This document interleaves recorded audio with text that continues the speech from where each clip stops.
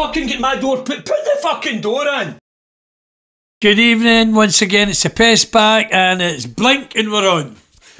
Tonight's show is going to be a true story from Spain. I've said it in my book in a chapter, I'm sure it's chapter 26 and it's Pain in Spain, and it's one of the wildest nights of my life. And how I never get through 16 stories up from the Guardia Civil or whatever they were called, well, I'm a lucky person still to be here today. So let's get right into the story. Let's not mess about. Going to Cumbernauld roundabout even. Or steps roundabout. Let's just get to the big roundabout over Benidorm. So it was 2006, as I said. I was seeing a girl. I'll not even say her name, just say her first name is Kirsten, that's it. We decided to go to Spain. Who goes to Benidorm for 4 days? We did. So before that, I went to Ireland. I went to Belfast for 2 days. So Belfast from Tuesday to Thursday. First time I'd been there. Great city, by the way. Great holiday. Great wee holiday place. Plenty of culture and that there. So I came back and we went on holiday. The next morning, we got on the plane, went there. But can I say this on there? I took an illegal substance with me, right? I cheeked it. I'm not going to say what it is just now to get over there. So my warped mind at the time, I had a problem with cocaine. Okay, I had a problem with cocaine. At that time, 2006, 15 years ago it was. So I took a farmer's daughter. Everybody knows a farmer's daughter from Road Wars. So I cheated it. I never let her know I had it. So we got there. We went to the Hotel Melia, 16 up. And things went okay on the Friday. Saturday afternoon, it went swimmingly down at the pool. This farmer's daughter still hadn't went near because I wouldn't cheat. One thing is, I'm not a cheater, right? So the farmer's daughter, she's there. Know what I mean? She is there. She's a pretty girl as well. She gets excited. So I know you're all laughing out there, going like, Ian, come on now. We know what a farmer's daughter is. It's not the farmer's daughter at Uncle Safe, and you go get her. So that's up to your imagination, but I'm not saying any further. So it went swimmingly. Saturday night, went out for a meal, lovely meal we had. Still okay, we're enjoying it. I had a wee bit of suntan from that day. I love my son. I've always loved my son. I was younger. The first holiday I had was at 22. My boy went on holiday at 2. So anyway, hey ho, that's it. So let's get straight into the story. Ian was thinking in his wicked mind, I want a... Right, let's get it straight here. For all yous, this is a 18 parental guidance here. You don't need to listen to this. And remember, this is my past life for the kids of today. You got the straight path, you got that slippery path, and I'm all about consequences. So don't everybody say, Ian, oh, you're a hypocrite, you're this, you're that. I'm letting you know what I've done, and I'm trying to guide you to not do it. So, 2006, I was 45, still felt young, you know what I mean? Still feel younger now, you know what I mean? So, Saturday night, what does Ian do? That's that phone bloody well gone again. I'm on a live stream, or whatever it's called, a live interview, which will be out next week. I'm not going to answer it. Yes. Stay away, phone. Stay away. So, it's not going to put me off. So we had the meal Saturday night, we went to a karaoke bar, and I was thinking about the farmer's daughter. No, I wasn't cheating, you know what I don't want you to say. But, oh, it was good. It was pure. So, I says, oh, I need to know that. But no, I was thinking it was a warped mind. I was thinking, if she was cheeky, I'm taking the farmer's daughter. And I'm ditching her. But if she's be good, I'm not taking the farmer's daughter. She can get her own plane back. Right? So, what does Ian do? Couple of sherbets, wow. Couple of vodkas, wow. I know, she's up my room waiting. So cut to the chase. I think I created an argument with this what mind of mine. Went, oh, and she says, what? I says, oh, I was stormed back to the room. So this was only about 11:30. So she went to the toilet and I got the farmer's daughter out. She came out and she was a slim farmer's daughter. I put a big thing like that on the table and I went, so you know what the farmer's daughter is now. I'm letting the cat out the bag. So she came out and she saw it, she went, oh, you chunky cunt. And I went, that's right. I says, I'm an addict. Okay, I need help. So I thought she was going to kick the table. There was 7G there, right?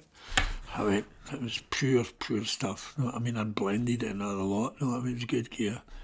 Took 2 of these things, you think you're Superman. So anyway, she went, I'm disgusted with you, and all that. I went, I said, we fell out anyway. She says, we fell out. So I got a bottle of San Miguel out the fridge. And I took my farmer's daughter in the shorts, flip-flops on, of course, nice T-shirt, starting to look good. 45 years of age. And for the kids don't think I'm showing off. I'm not showing off. It's just a true life story event. So I went out in the balcony, just at 12 o'clock. I took another wee one. I was feeling great, so I was feeling really great. Forgot about her indoors. I was drinking the San Miguel and I was looking up at the stars. It was something a romantic thriller, so it was, because he can do romantic thrillers and all that. You know what I mean? He's really good at love stories, and so I was drinking the San Miguel, sitting back like Jack the Lad. Stop this phoning when I'm on a live call. And that's how you know it's live. Bloody monkeys. Cheeky monkeys. So I say to my wee daughter, yeah, cheeky monkey. So anyway, get back to the story, not like that thing, right? So I went, Ian, you're looking at the stars, you're in Benidorm, it's a Saturday night. What you waiting on? Get out there, used to have fell out. And the stars were twinkling, and I think they were actually making a message to me and saying, get yourself out there, son, get yourself out. So I come in. She was lying in her bed, right? She'd done enough. She went off. But to tell you the truth, I think she was trying for a line out, she wasn't getting it. So I went into the safe, the night safe, 400 or 500 euros, you know what I mean?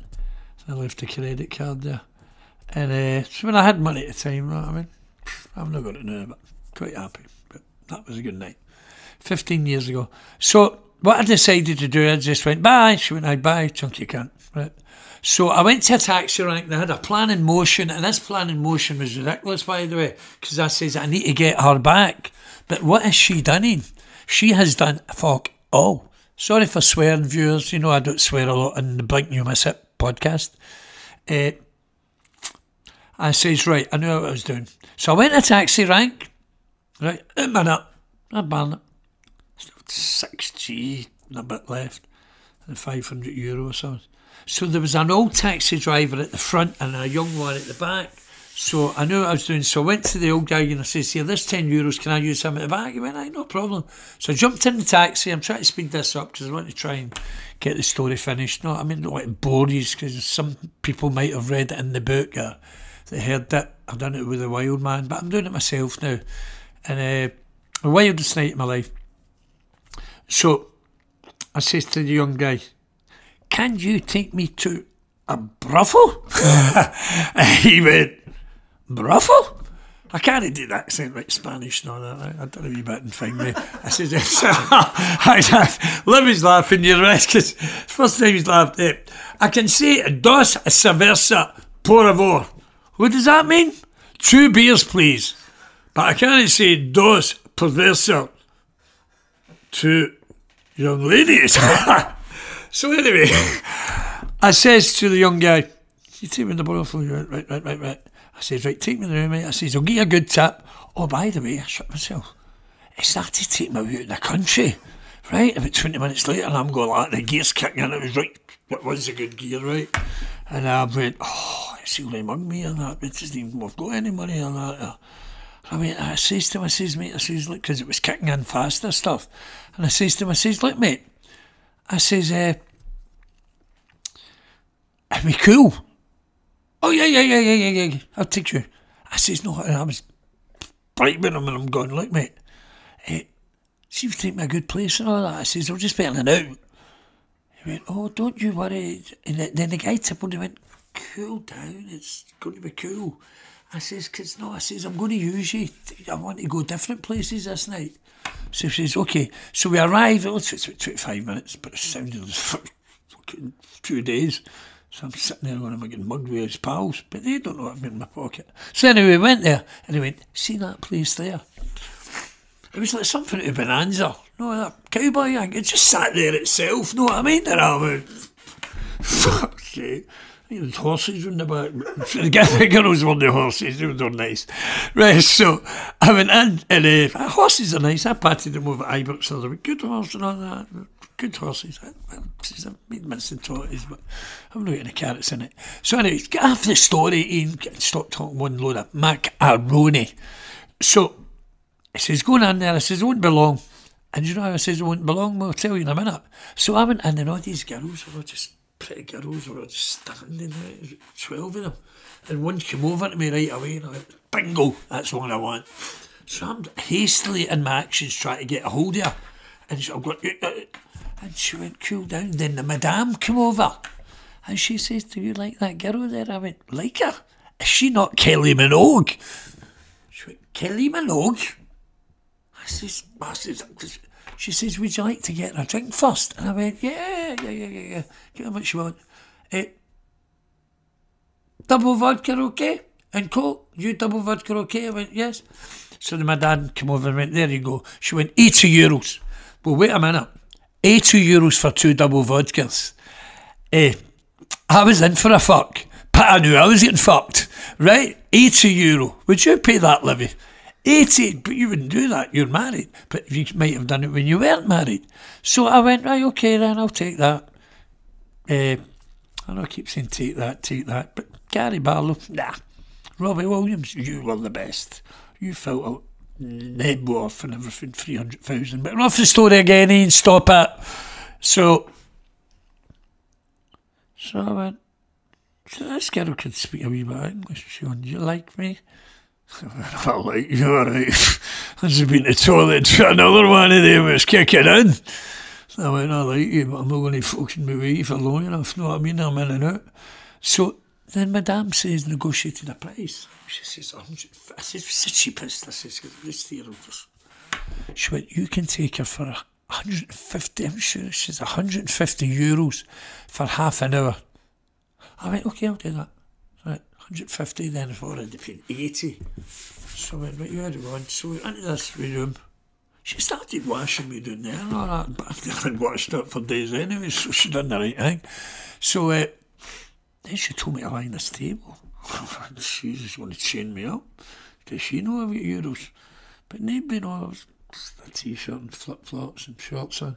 So there was a mirror, and I went, I'm getting mugged. All these paranoia thoughts that stuff does to you. That's how I say to the kids of today, don't take it. Right, don't take it. Aye, and you've got these 2 paths. What about your own path? Christ, you're not a third path. So anyway, is this parental guidance over 18? I done what I had to do. It lasted less than a minute. And Kylie says, is that it? And I says, you should be so lucky, because she's getting €150 for a minute. I couldn't wait to get these shorts and that back on, right? I had the boxers on and all, they're great shy, it's no big in there, but it's again, we can't. So, I was glad to eat, and I went, oh, she went, oh, that's good. I says, that's good. Fucking easiest 150 you've had. You've done me for €80 for 2 vodkas. Back home you can buy, what, 4 litres of vodka for that, and 20 quid each. But I wasn't caring. So I got it, and in and out, that's why they call me Blink. Fast. Not fast. So the taxi driver's amazingly sitting there, he's smiling and he's going, hi, and I went, oh, thank God. And I jumped in, he went, enjoy yourself, big man. I went, aye. I says, it was in and out. He went, you weren't there in a long time. I says, it's a long story. I says, this is me pidgin Spanish again. Can you take me to a rave? A rave? Yes, of course I can. I says, what time's it open? He said, So you want to be able to.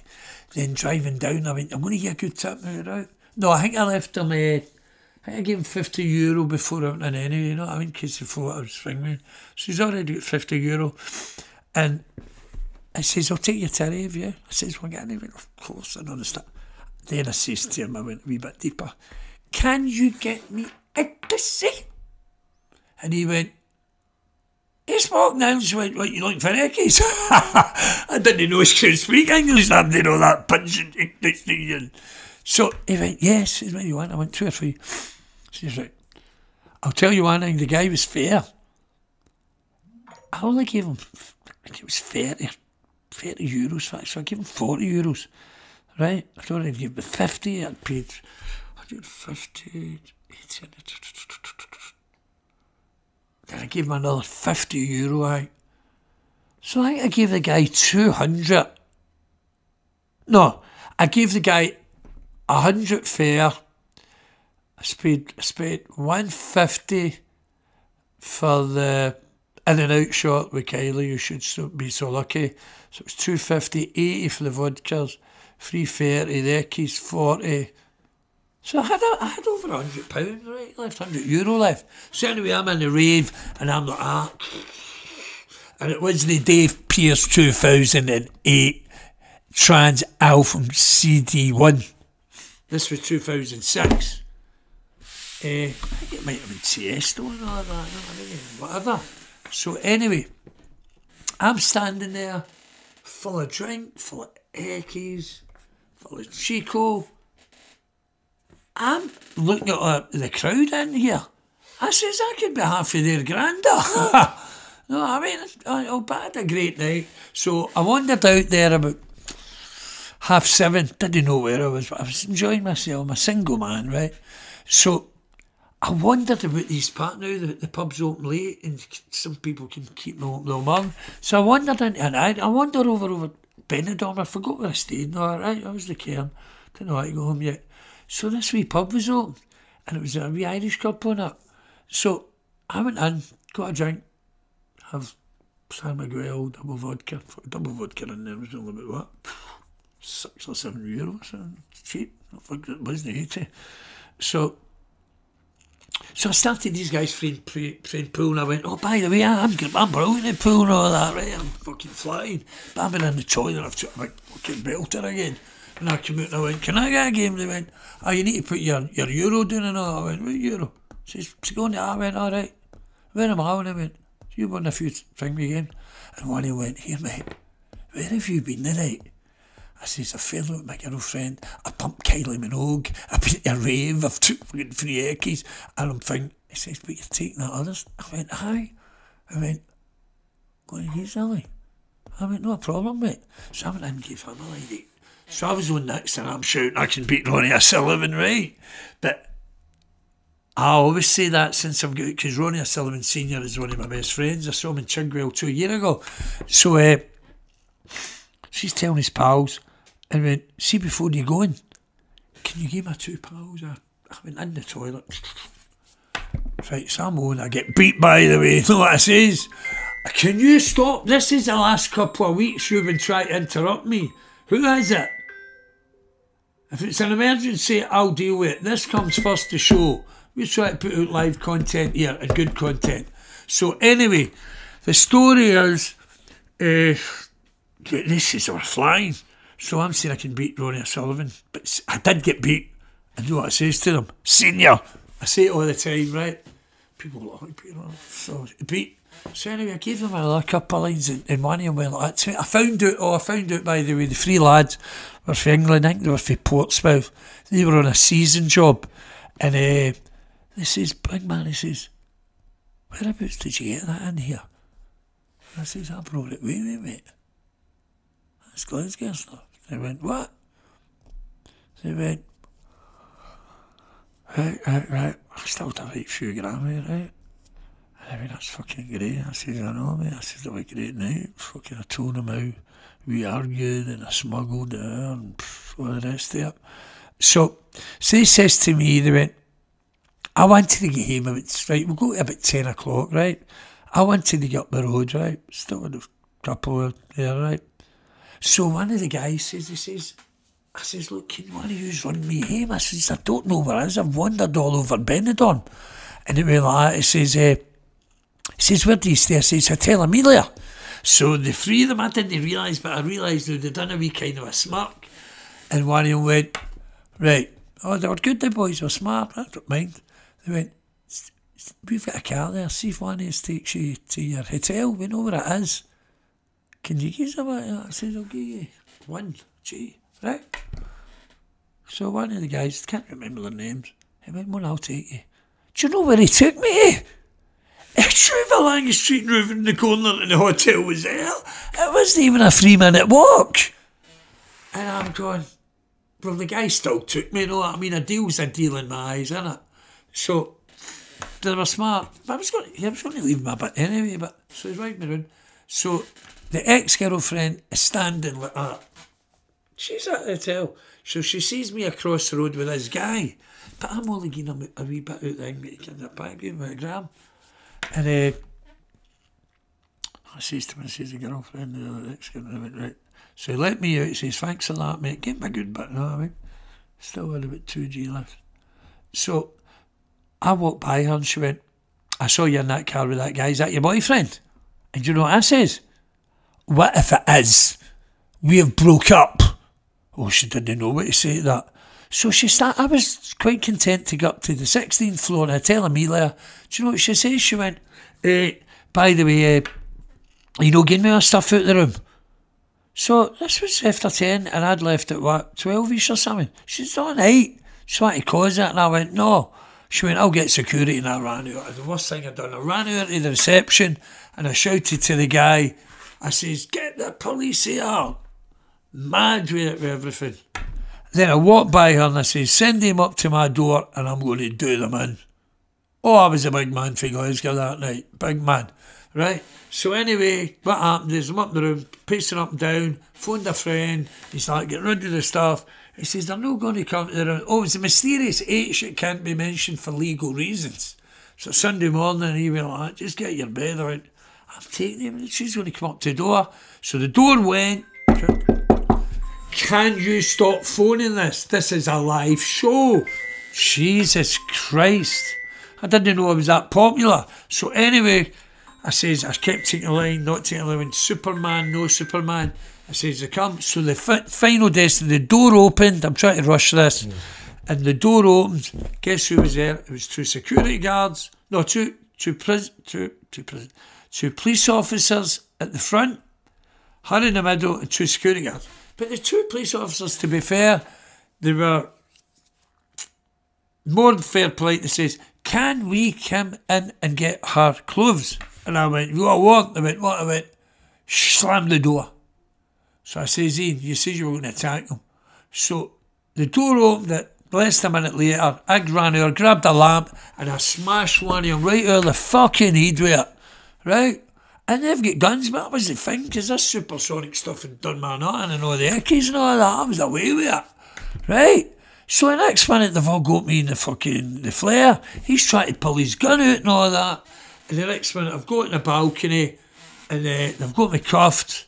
She's standing there and they went, you want to play little games now, big man?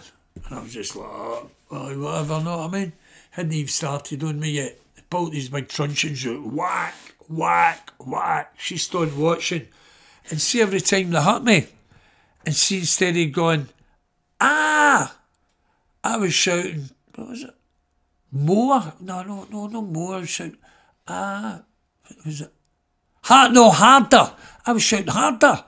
But I showed Olivia a thing where a lassie gave a lassie 25 with a baseball bat out of her arse, and I went, fucking have done 5. Do you know, I took about 10 or 12 of them.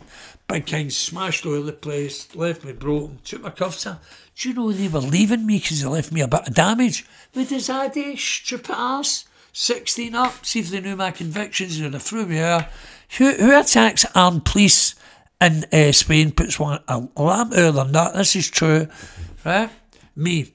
So they all went out the room and they were like a lift, and I ran and I went, ah! They all grabbed me again, they put me down, put me in a lift, and one of them went like that. So you think you're a big man? They put a gun in my mouth, and I was going, ugh. Anybody that says that they're no frightened, say a gun getting put into your mouth is a liar. So anyway, they got down the stairs, took me to the police station. Good as a word, they never battered me at the police station. I could see they tortured me and all that. So they processed me, they put me in a cell with Algerians and all that, right? So they were going like that to me. They thought I was just a tourist, and they were going like that. Blah, blah, blah, blah, blah. When you go to the prison, you'll get that, right? And I went, so I ended up turning and saying, look, I'm not a tourist. I didn't even ask the guys in the cell, could they get me a glass of water? She's going to get it. So they go, bruises to her. The cocaine was wearing off, the Eckies wearing off, the drinks wearing off. I was in there for 2 days. So I says, by the way, I says, none of these are dating my arse, right? I says, I've done 16 years at the Old Bailey. I says, I know the IRA. I says, dating my pals. Then I says, they train ETA. And the one went, I know what ETA is. I says, so I'm not a wee tourist. So anyway, we gets to court because I'm rushing a story, and I had a woman appointed solicitor. She came to see me. She went, Ian, you're getting 8 months today in prison. Straight away, 8 months. And I went, not a problem. I says, when I'm lying at the swimming pool, the officers can come down with sangria in the morning. When I'm lying at the pool, she went, what? She could see English. She's on, what are you on about? I says, well, is that not what happened? She says, there's no swimming pool here. I says, what's here? She went, rats, maggots and faggots. She was meaning the rats, the maggots and the faggots were the fucking Algerians. They would try to do that to me, right? So I went, oh, wait a fucking minute. She says, you can get out of this. I went, what do you mean? She says, have you any convictions in Britain? I went, where do you start? Does Big Ben tell the time? I'm going, Edinburgh High Court, Sheriff Court, Hamilton Court, Glasgow Court. She's going, no. I'm going, Old Bailey. She went, no.